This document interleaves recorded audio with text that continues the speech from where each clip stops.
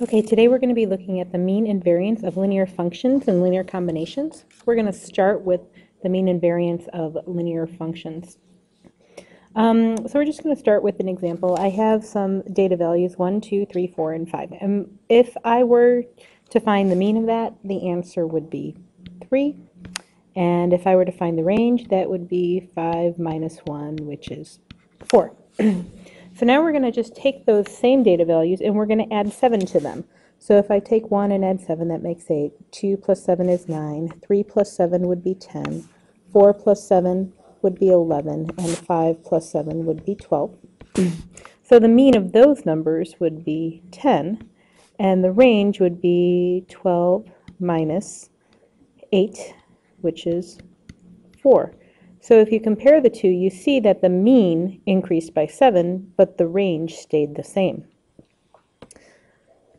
So what happens to the mean when you add the same number to each data value?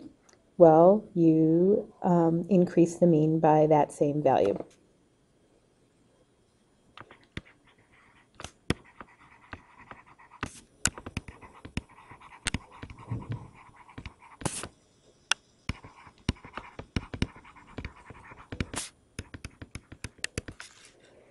All right, now we're going to see what happens when you multiply all of the data values by the same number. So we're going to multiply by 3. So 1 times 3 is 3, 2 times 3 is 6, 3 times 3 is 9, 4 times 3 is 12, and 5 times 3 is 15.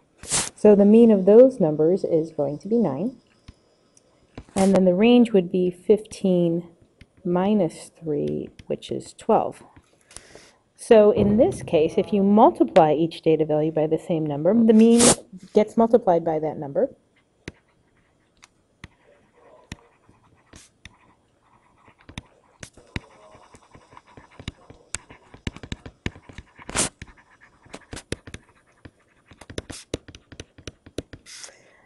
And so does the range this time.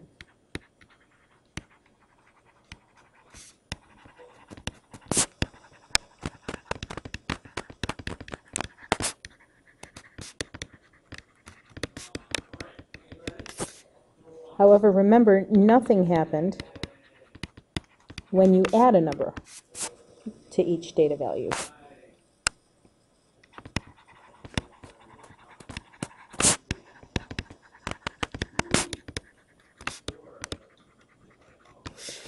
Okay.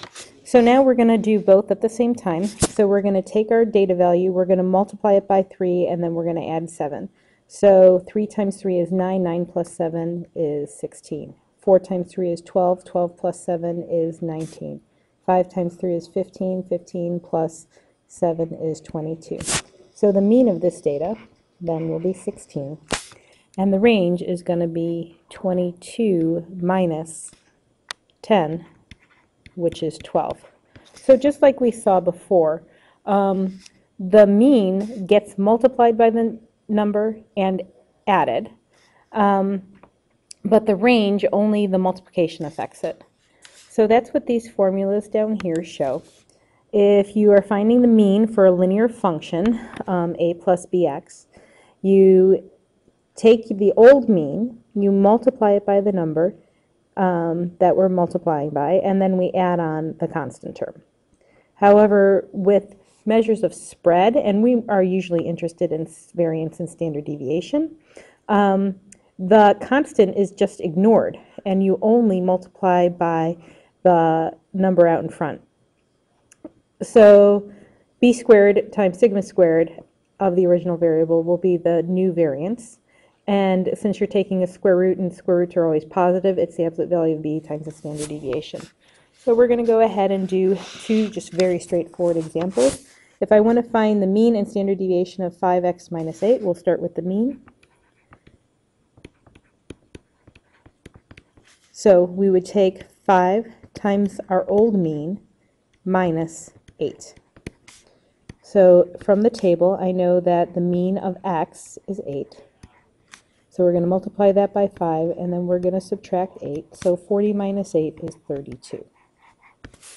And then to find the standard deviation of 5x minus 8, Well, we know we can ignore that minus 8. It doesn't affect the standard deviation. So it's just going to be the absolute value of 5 times the standard deviation of the x variable. So that's going to be 5 times the standard deviation is 3. So the standard deviation here would be 15. Moving on to the next problem, we're asked to find the mean and standard deviation of negative 2y plus 3. So the mean of negative 2y plus 3 is going to be equal to negative 2 times the mean of the y variable plus 3. Substituting in, we know the mean of the y variable is negative 4, and then we add 3, so it's going to be 8 plus 3, which is 11. To find the standard deviation, we get to ignore the constant that's added. It doesn't affect the standard deviation. But with this one, you need to be careful. You want to make sure you take the absolute value of the number out in front, because standard deviations are always positive. And so then we're going to have 2 times the standard deviation of y, which is also 2. And then our standard deviation for our new linear function is 4.